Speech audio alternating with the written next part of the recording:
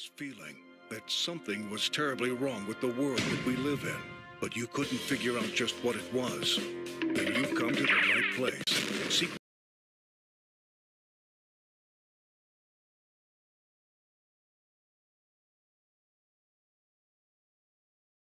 Well, of course, if you want to wait and see if a side effect shows up 2 years later, if you want to wait and see if a side effect shows up 2 years later, if you want to wait and see if a side effect shows up 2 years later, that takes 2 years. So, about with medicines, that is, might some of them have side effects? Do we need safety testing? I mean, and we're taking things that are, genetically modified organisms, and we're injecting them in little kids' arms. We just shoot them right into the vein.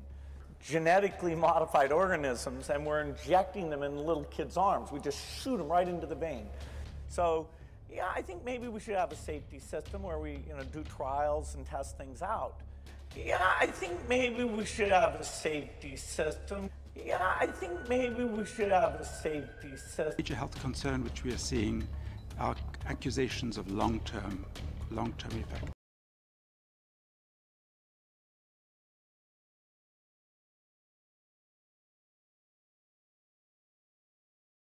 They will be culled in a kill switch vaccination program.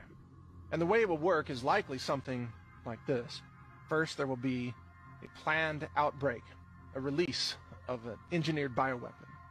We saw a practice run for this with the measles outbreak at Disney World a few years ago, which was used to push SB 277, the vaccine mandate in California.